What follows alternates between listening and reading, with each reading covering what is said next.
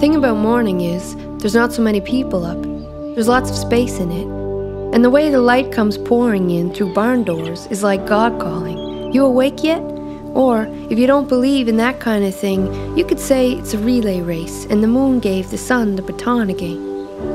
In the morning, dirt smells best. Here, smell this. It's a merge of life and death and mystery. It's the bones of old mixed in. We will become carbon again, certainly. Oh, but we don't talk about this, actually. It's too close to home. Funny what kind of information people skip over. Like how we have this here island with such beautiful soil, and the irony is, even though there's so much iron in it, it seems to not be enough. So people sticking it with too much, it's rough what we're doing. The earth up to a certain point will be forgiving. But she's not gonna feed us if we keep stripping her. We forget we're the fetus and she is the nurturer. She doesn't need us as much as we'll be needing her when the fields are ravaged and the nutrients we once scavenged are limited and scattered. We forget that good food, healthy planet is what we're after. And there's lots of ways to get that.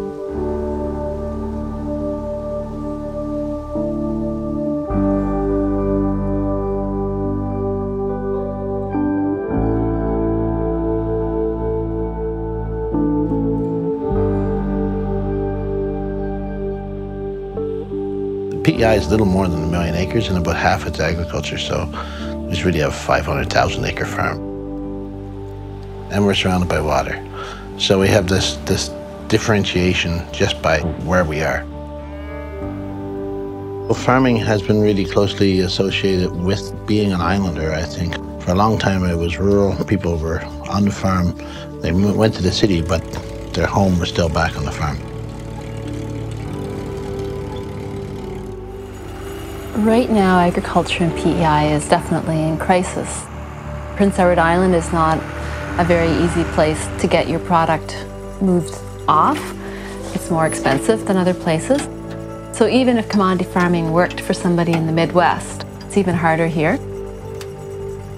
There's a lot of farmers that have been involved in commodity farming for a long time, and commodity prices have been steadily going down.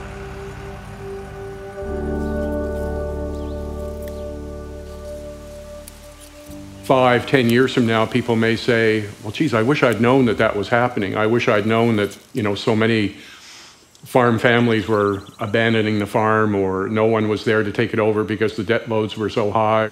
We have these food palaces. There's no food crisis as far as people that go into these food palaces are concerned. Nothing that you can see, nothing that you can feel, nothing that you can taste that says there's trouble. Why are you going to worry about it?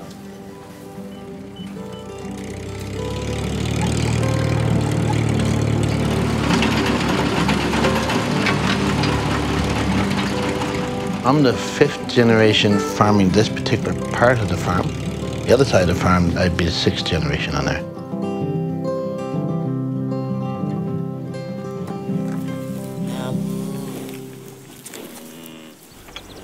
Farming here, I think, was basically organic farming, if you will, for the first 100 years or so.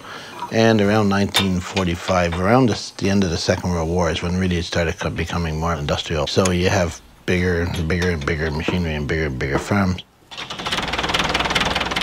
We've been told for the last at least 1 generation, probably 2, that we have to be more efficient, more efficient, more efficient, more efficient. And the only way you can be more efficient is get bigger and produce more of something and do it cheaper.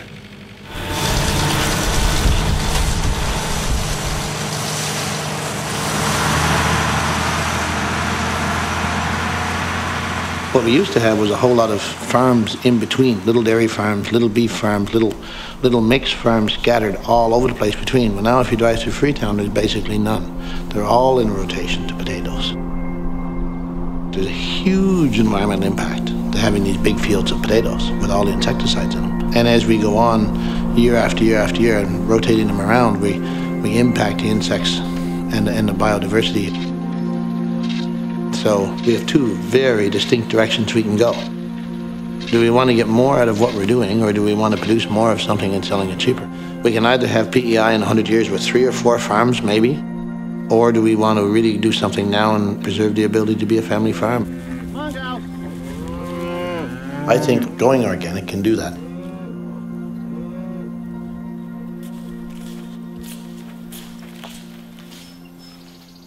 I've been protesting against what was wrong in the world for a long time, and I felt like I wanted to do something positive instead. I wanted to be part of positive change. Sometimes what people say when they want to discredit organic is to say that they don't want to go back to farming like their grandparents did. That's just not the case. Organic farming has evolved in the same way that chemical farming has. We have many things at our disposal now, lots of tools and understanding of how pests work and how beneficial insects work that our grandparents didn't have. And it's true that when our grandparents or great-grandparents started using chemicals, their production increased greatly. But that's because they had super healthy soil and they didn't have a lot of pests. Their production started to decrease after a few years because the health of the soil and the plants was compromised. And so then they started having to use pesticides to control all those imbalances.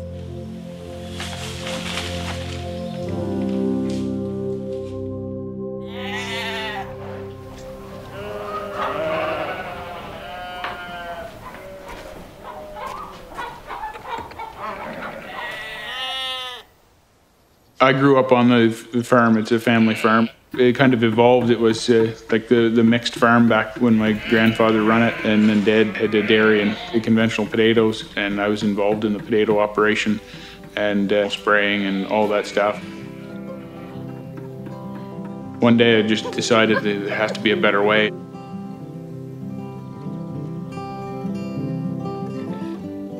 I'm the fourth generation farmer, and it means quite a bit to me to be able to farm there. And speaking with Dad in numerous conversations since we've become organic, some of the practice and stuff that I've learned in college of how to farm organically has been the exact same practice that he's done as a child.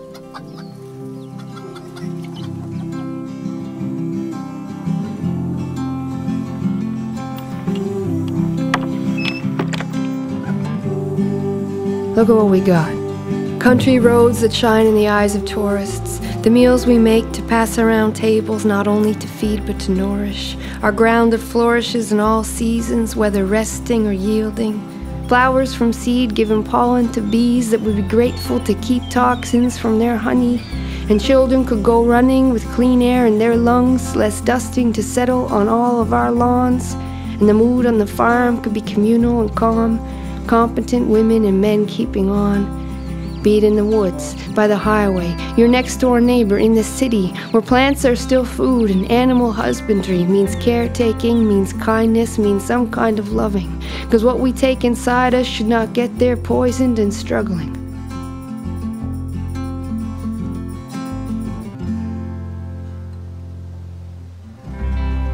Organic to a lot of people is the growing of crops without. I'm not spraying, I'm not doing this, I'm not doing that, but organic to me is organic with looking after the soil so the soil looks after your crops, and then you can feed your livestock and making that whole circle. So when you have a conventional farmer switching to organic, but still is of the mindset that they have to control nature, they'll have a great deal of difficulty. We have to understand how to work with nature instead of trying to control nature. And that's the fundamental difference in organic and conventional farming.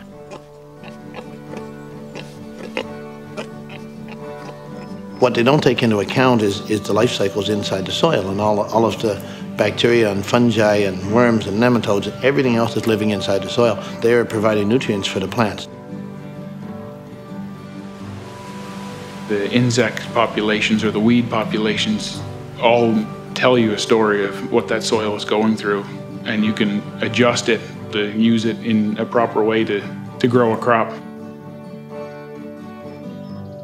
Organic land will come through a drought a lot better than conventional land because there's so much more water holding capacity in the soil. And once you get that soil health at a viable stage, the organisms within the soil kind of combat some of those diseases to look after it. We are bringing out some really nice yields on the farm, comparable to conventional agriculture, which is good. It would benefit a lot of the conventional farmers as well to be able to change some of their cultural practices to reduce that spray bill.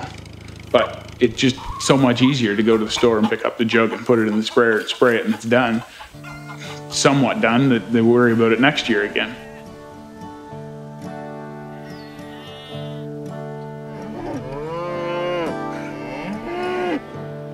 Behind the scenes, all picturesque, are the country's highest rates of cancer and respiratory illness. Pesticides flow from fields to kill off the fishes, and the nitrates in the groundwater are higher than we should live with.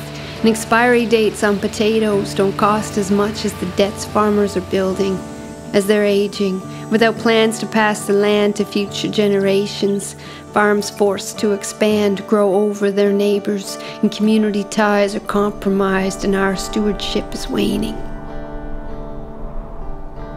I've spent many hours in kitchens with farmers with the camera turned off, having, with a beer or two, having talks about this. And believe me, I've had your real hard-assed conventional farmers say, we can't do this forever. There's going to come a point where we'll have to stop doing this. We'll have to find some other way. But my God, I've got $750,000 invested in my crop, and Cavendish expecting the potatoes, and I won't get paid unless they're of such quality and so on.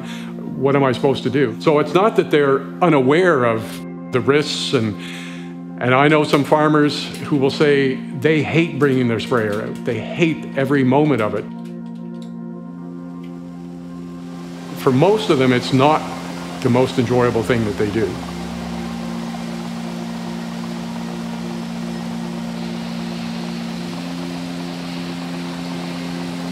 The people who seriously look at whether we can feed the world or not organically would have to say, well, why have we not been doing a whole lot of research into looking? We've done a huge amount of research into farming with all the chemicals and fertilizers. There's been very little government-sponsored research or industry-sponsored research into farming without. And the reason for it is the companies don't see how they have something they're going to be able to sell. Yeah, if a farmer can produce it on the farm by themselves, how's the company make any money?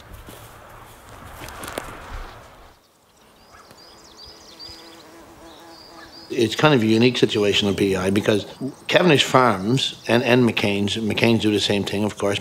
Not only do they buy the potatoes, they supply the fertilizer and the chemicals and the fuel to the farmers.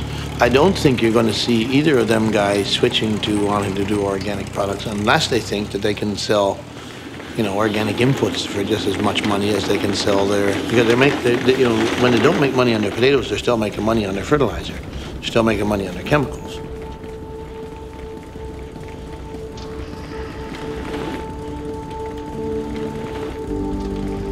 If we had a big corporate structure that farmed all of PEI and that corporate structure collapsed for some reason, which is not unlikely because corporate structures tend to do that,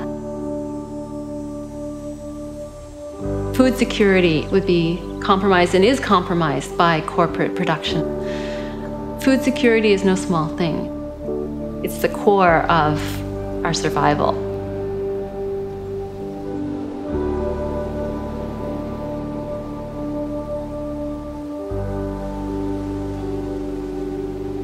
People don't necessarily look at the whole picture when they calculate things.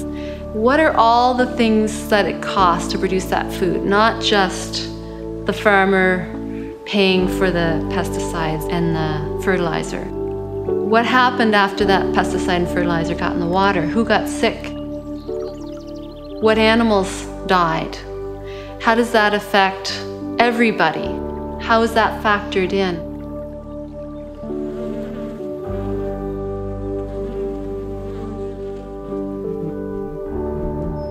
We have this incredible food system that puts all this stuff into supermarkets at prices that no one's ever heard of, but at what cost, both to the environment and to the farmers themselves. And there really are two groups of people. I mean, there are people that are that know about farming and how much trouble farmers are in, and there's a lot of lamenting about how difficult things are.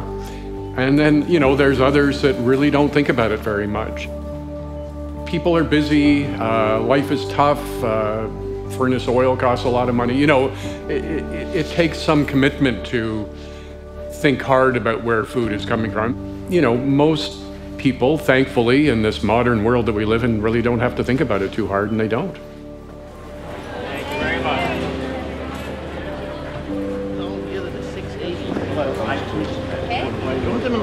Organic prices are much more just to the farmer. If the cost of your production is reflected in what you make, then you can afford to treat the environment better. Now's your chance. Thank you so much. I know it's okay.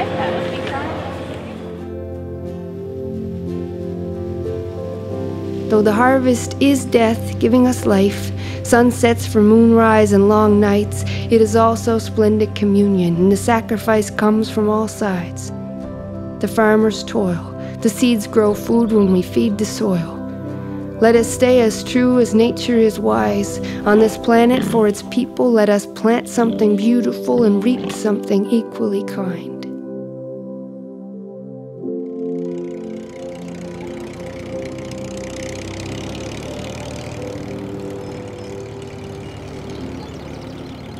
We've got between 6,000 and 7,000 acres that are certified organic. On Prince Edward Island, are in transition to be organic, and we're increasing by 15 or 20% per year. So we're getting to the point now where we can actually supply steady supply of products, nationally, internationally, or locally. I don't necessarily mean I'm waiting for Cavendish Farms or Superstore or Sobeys to be the market. I think the only way we can actually do this is if we actually find our own markets, and that's led to me traveling around the world looking for markets. The market has to be there, and I think if the market is there, farmers are entrepreneurial enough that they'll go organic. You know, why wouldn't they? It's not all that different. As a consumer, you know, I should have some kind of relationship with the person that's putting food on my table. Cheap food has kind of degraded that relationship. It sort of said it's not important.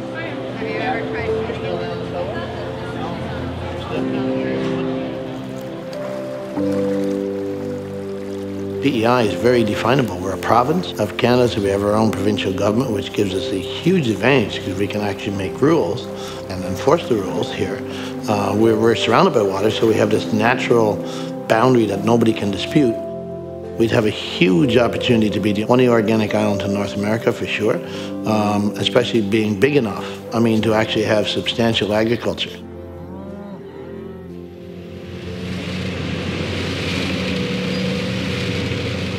It's totally possible, and there would certainly be benefits to the health of islanders. There would be tourism, there'd be more jobs in rural PEI. We would be at the forefront of addressing environmental issues that we all need to address. But there has to be a political component to providing a climate that conventional farmers can transition to organics. It's a complicated, expensive process. All that land that's had chemicals applied to it for the last 50 years is going to take a while to become healthy organic soil.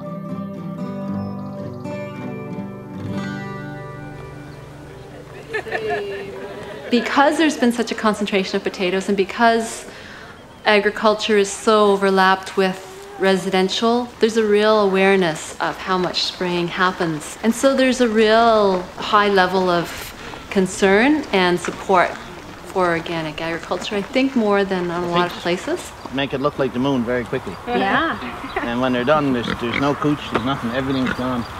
And then when we walk back, I'll show you where the pig pen was last year, and we got squashed. In the late 90s, when we were doing the potato breeding and I was going to potato meetings, if you went for a coffee at the conversation would stop.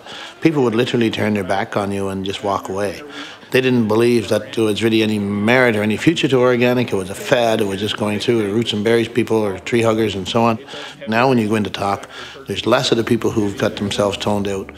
And there's more of the people asking the right questions. So, can we feed the world? Is there opportunity for us to do this, really?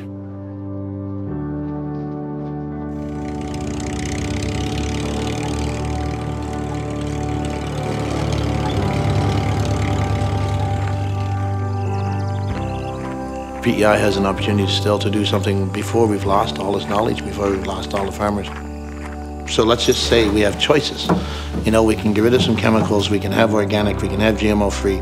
All of these things are on the table. We can do it if we want to do it as farmers. So let's not say we can't. Let's just say we don't want to. That's okay. Say you don't want to, but let's no longer say we can't do this stuff. We're relatively small. We're 1,500 farmers. So we have the opportunity of working together.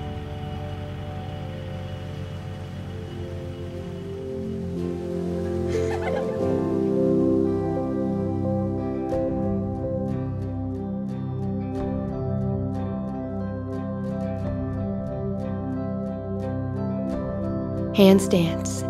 Hands plant and seeds grab what they can. Seeking a place to crouch, then kneel, then stand. There are 1,000 ways to bend and kiss the land. And we need these plants. They hold nutrients like hope, like smoke. Let it rise and let it go. They are alchemists to chlorophyll, turning it to gold. The planet knows how to breathe, how to keep itself clean. Nature nurtures its babies, its elderly, its matrons, and it doesn't need saving as much as we think. We are the impatient ones expecting quick, enormous, and cheap. But there will be reason to grieve for one and all. If we can't slow the system's changes, our planet's subtle sadness, let us take, for goodness sakes, a moment's pause.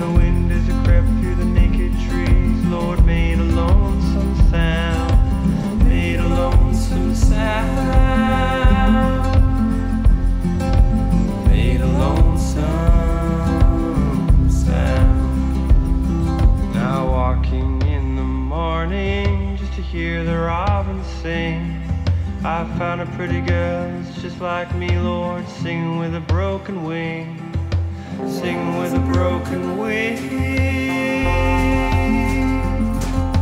singing with a broken.